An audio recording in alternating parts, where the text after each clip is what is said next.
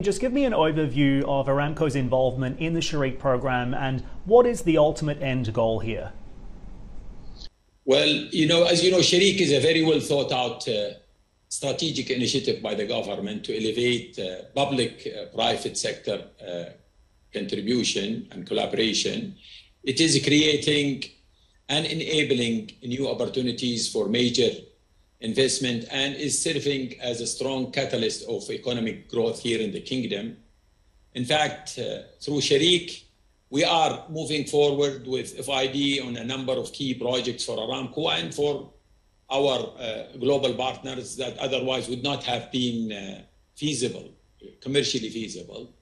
And these projects support various aspects of our business and will support our supply chain.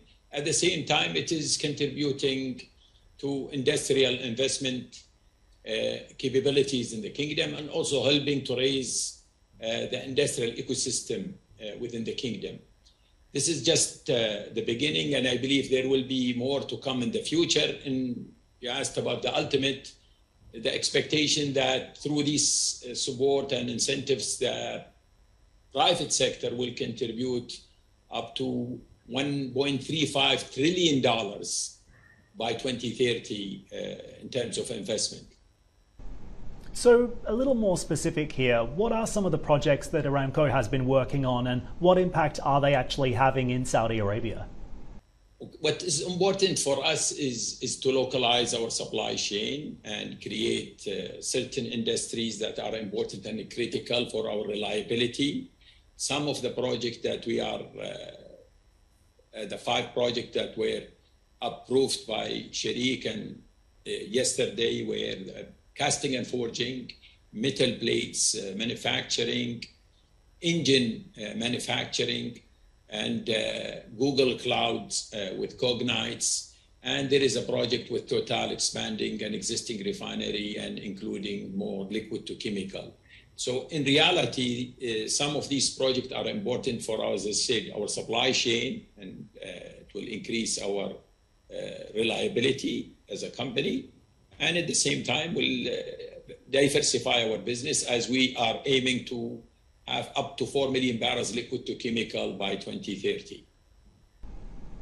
One of the other key questions that investors have is, what does all of this mean for Aramco's financials? Critics might say that these funds could be better used if they were perhaps reinvested back into the business rather than on more public-private projects. What do you say to that?